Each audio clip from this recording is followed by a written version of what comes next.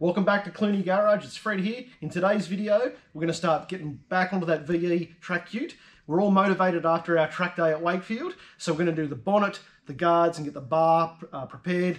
We're going to paint it in matte black. Stick with us, it's going to be a great episode. Let's take a look at the ute. So those of you that have seen the ute before, you know that this ute has been in some hail damage. So Fred Jr., just show the viewers all the peppering that this bonnet has got. And it's just well beyond repair. So to try and get all those hail dents out, it's going to cost too much money, take too much time.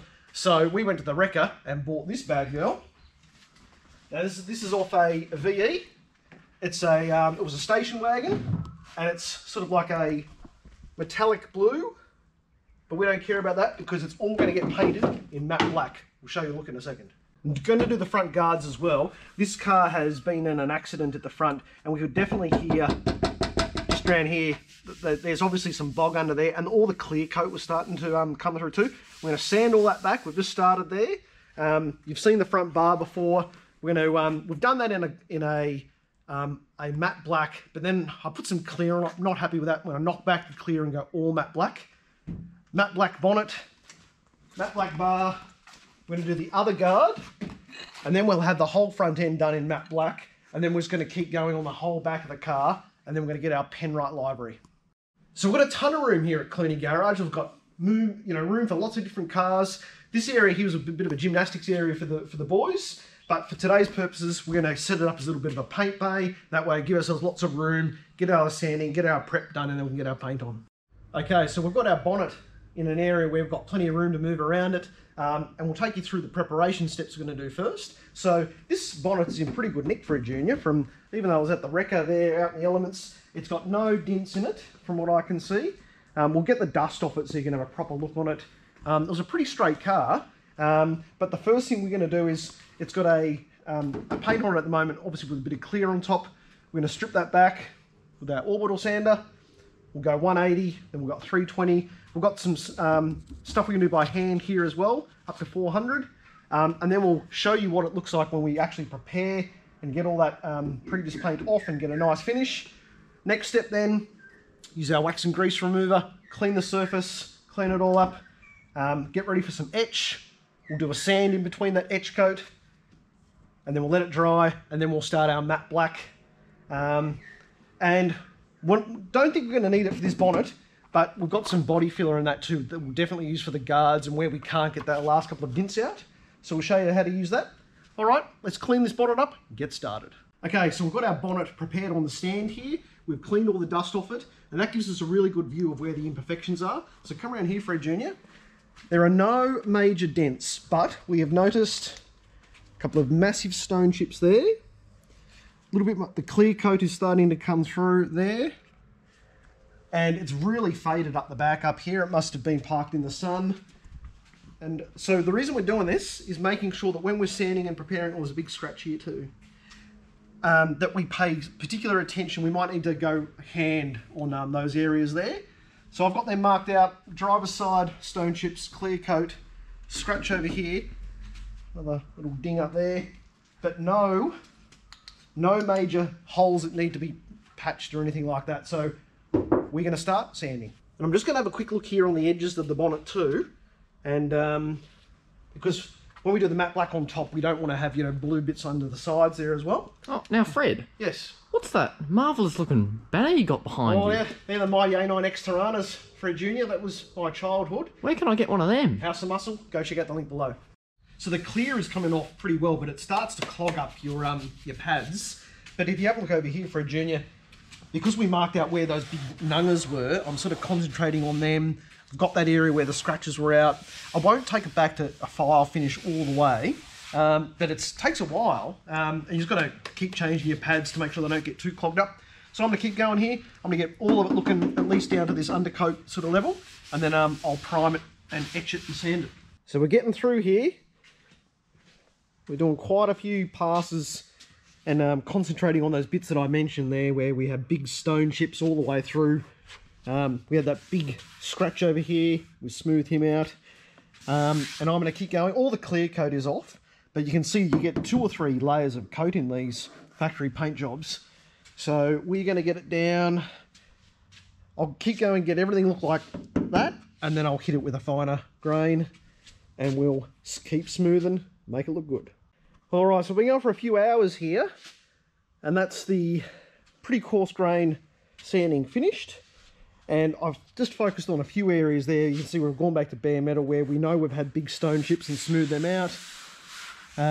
We had the scratch and the nunger over here that's fixed.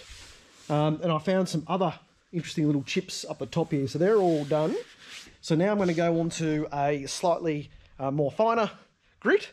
And I'll keep using my little orbital sander, get that prepared, and then we'll get ready for our first bit of etch primer. Okay, so I've just finished that last pass with the orbital on the more finer grained sandpaper, and it's looking pretty good now.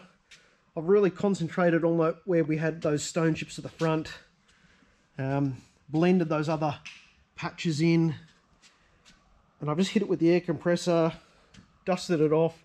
So what I'm going to do now is hit it with some wax and grease remover, because you never know what's on your fingers and stuff. And then we're going to get ready for our etch primer. And I've just rubbed my hands over it, and I've just checked all those bits there where we've gone down to bare metal, and we've got nice smooth edges there. So I'm pretty happy with that. Let's keep going. So I've just washed my hands with a nice clean rag there, and then we'll use another very clean rag with the wax and grease. So let's spray it on, show how it works. All right, the best thing to do with wax and grease remover is to work in small sections. So I'm going to divide the bonnet up into two halves, front and back, and then I'll do this two side wings. So the way it works is throw it on, goes on pretty liberally. We'll just wipe it off. Okay, wax and grease remover is cleaned, and I've also just hit it with the air compressor there too to make sure there's no little bits of liquid left on there. Now we're about to start etch priming, but just a little caveat first. This snot box project is a cheap and cheerful. It's not a show car. It's not going to be in the Summer Nats or into any show and shine competition. This is a track car, and in the spirit of Clooney Garage, this is all about learning how to do stuff yourself, doing jobs yourself, and not having to pay someone to do it. So this is done on the cheap. This is a $200 bonnet from a wrecker, and we're going to paint it ourselves and learn along the way. So love some comments, but on how Fred has prepared this thing and what we're doing, but also just note that this is cheap and cheerful. This car was $5,000. It's a hail damage wreck. We are putting the least amount of money we can into it to then get it on the track and have some fun. That's the spirit of the build. Hope you understand.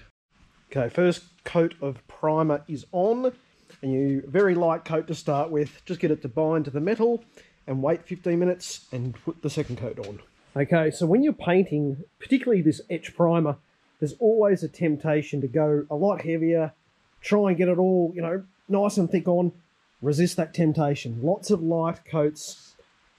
First coat, leave 15 minutes, and then the next coat's 10 to 20 minutes to let them dry. Because you can always put a heap of coats on, and we will be sanding this etch primer when we're done. But less is more. Okay, so that is coat 3 of our etch primer drying. And look at the straight lines in this bonnet. That's what they say, it's all in the preparation. And I'll sand that too. But we have got no stone chips and no nungers. And it's a little bit good for me and Frankie, this little bonnet. Remember the day we went and picked it up at the wrecker? I was wondering where I was going. It's like a scene out of Breaking Bad. That's all good. I trusted Frankie. Now, you're probably wondering why I'm going matte black. And that's because, as I mentioned in our last episode, we have been accepted into the Penrite Racing Ambassador Program. And we are going to turn our snot box ute into something that looks a little bit like that. Have a go at that. So that's the Erebus Motorsport Commodore. So we're going to go, we were thinking of going an entire wrap, but then we're thinking with funds being a bit tight, and also we want to put a lot more money into the coilovers and tyres and the setup of this car after our day at Wakefield. We are actually going to paint the whole car matte black first, and then we're going to sticker it up with the Penrite Racing insignia. So the plan is we'll have a huge Penrite logo on the front, just like the V8 supercar. We will probably not do the liquid gold on the guards. We'll keep them matte black as well, but we'll have a huge Clooney Racing Penrite sticker down the side, probably from back where the hardtop is down to the door here. A big 09 number. And then that's going to make me and Frankie look like right little royal racers. And we're going to talk to some other sponsors like Ryco, PPG, and some others too, to make sure we've got the rights to use their stickers and represent them on our car. And then on the back of it, we'll have a huge Penrite Racing logo on the back of the hardtop, and the same thing down the side. So that should look pretty cool.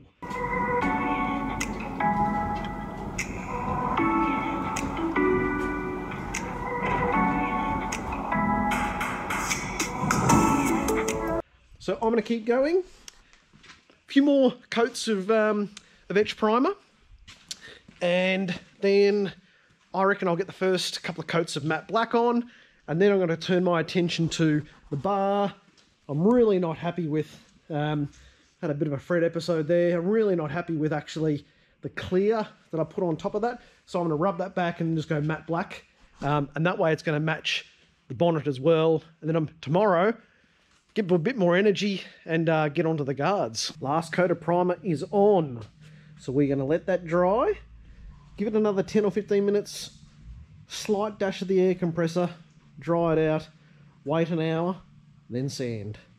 And then, hopefully, we'll be in a position to put our first coat of matte black on. So our etch primer is dry, and we're about to sand, and that looks pretty good. Just need to do a little bit of sanding there, and then we'll start getting our matte black on. So, we have wet and dried. We have prepared more wax and grease. We've cleaned the surface. This VE bonnet is nearly ready for some matte black. Let's go. First coat of matte black is on, and just like the etch primer, we're going to go really slow, light by light, and just get it on slowly and make sure it goes on nicely. Okay, so it's the next day here at Clooney Garage, and all those coats of matte have gone on really nicely. I'm pretty happy with that. So nice finish. Can't see any of those previous chips or blemishes. And we're going to have a massive sticker in the middle there, so that is looking good. I've had to knock back the bar and start from scratch. I just wasn't happy. I could still see some imperfections there, and I actually haven't primed it properly last time either. So I am going to redo the whole bar and get it properly prepared and get it ready. So that might do us for today's episode. Frankie's going to come around next weekend. We're going to get this bonnet off, because it's a two-person job to sort of get it, hold it up in the position, undo the bolts and hinges, and then put our other one on. And that will be cool. And then obviously I'll have the front bar done. Frankie's got the front grille, and he's done something a bit interesting on that. He sent me a photo last night. I think he put a Ford emblem on it just to stir me up, which is true Frankie style. But on that note, thanks for watching. It's been a pretty cool episode. We're still learning heaps here at Clooney Garage Paint and Panel. But thanks for watching. Don't do it for Dale, do it for Brocky. Catch you later.